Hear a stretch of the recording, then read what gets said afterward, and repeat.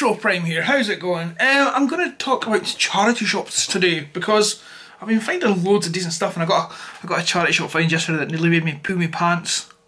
Yeah, right, what I'll do is I'll show you the games that I've picked up recently first. In no discernible order because I just got them in a pile here. I got Colin McRae Rally .20 or whatever it is, or 0.2.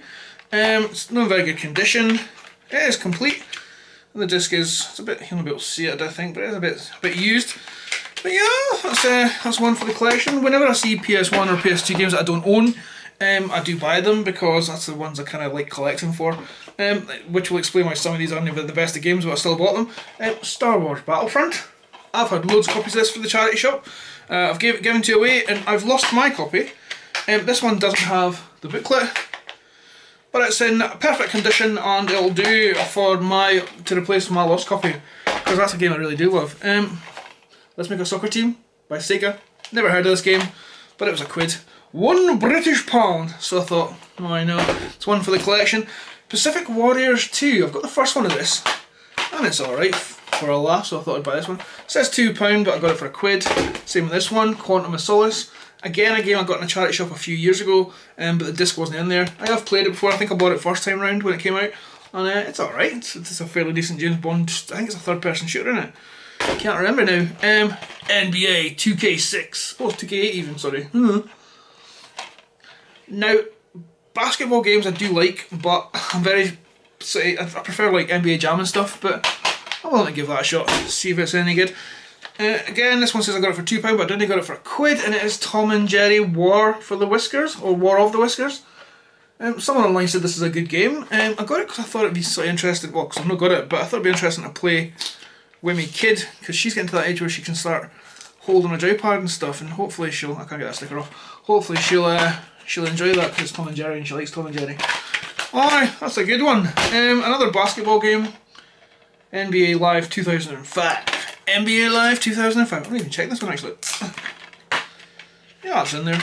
Boxed and complete. God, that was how I started doing videos. Boxed and complete.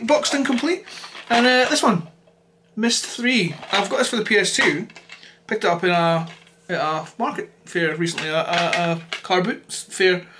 I've never played it, and a few folk have said it's really good, so I've got a couple of days off. I think this is the one I'll have a look at. I've got Myst 1 on the PS1, and I've still to play that as well. Yeah, so that was my game pickups recently. Not a lot, nothing terrible, nothing great either. But I was in one of my local toy stores in my hometown of Galashiels, and I came across some fantastic toys. Now, the toys I'm going to show you now cost me £5 in total. I'll show you this first one. Now, I've seen a couple of these in charity shops before, but I've never bought it, because I thought it was like a storage thing for like cars or something. I didn't really know what it was. And I seen it, and I noticed it was animated. Transformers animated. That's animated Optimus Prime. And I was like, do you know what? And it was £1, and I thought I'm just going to buy it and see what happens. Turns out,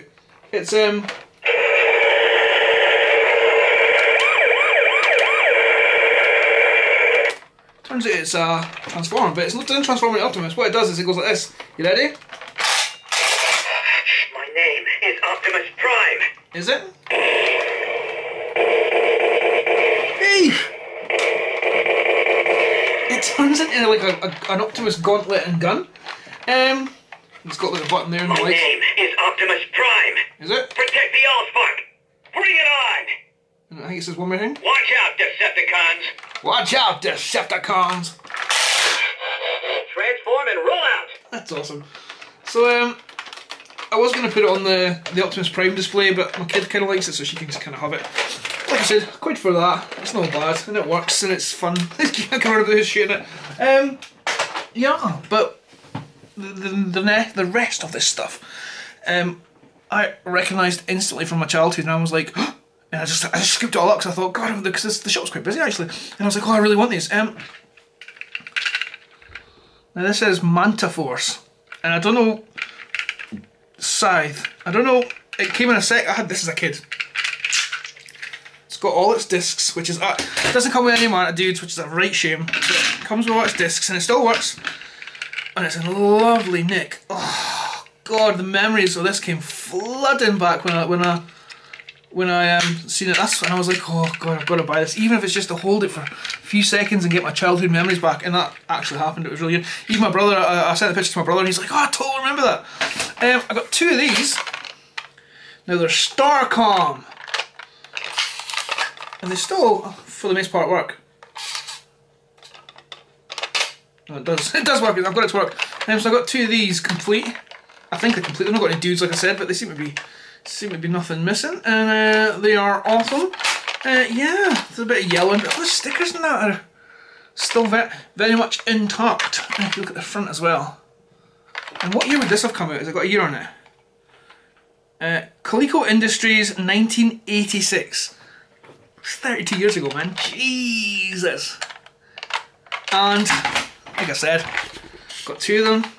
And I remember those from my childhood. I can't remember if I had them, but they did straight away. I recognised them, so I knew what they were. And there was one more thing, and this is just an absolute blinder. Starcom, I can't remember its name now, and I checked as well. It's a Starcom vehicle. I can't remember which one it is. Oh, and it's complete. Look at it. So it's got like guns there, and it's got the 2 pop-out guns there, and the cockpits work, so they can come out. Lovely. Oh, I love it. Just, oh, I love it. And obviously these are the magnets for the wee guys. The wee guys had magnets on their feet, and you could stick them to the vehicles. It's motorised part works. Look, I can balance it in my hand. Hang on. So you press one here, it goes, and then the wee vehicle that was in there could come out. And it's, I mean, it could do a bit of clean, but all the stickers seem to be there, and even the wee ones, and it's, you know, it just looks fantastically in good nick.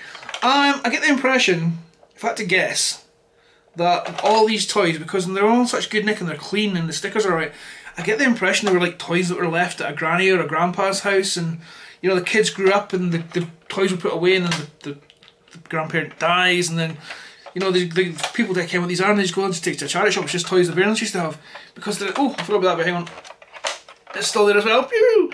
Because they're in too good a nick to not to have been kicking about in a kid's bedroom or like in an attic. They're too.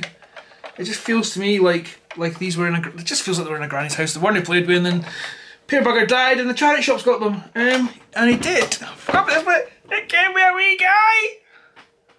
Wee motherfucker's guy. He's not got his visor, but he's in a really good nick. You can see the part on his chest, and he's got the magnets on his feet.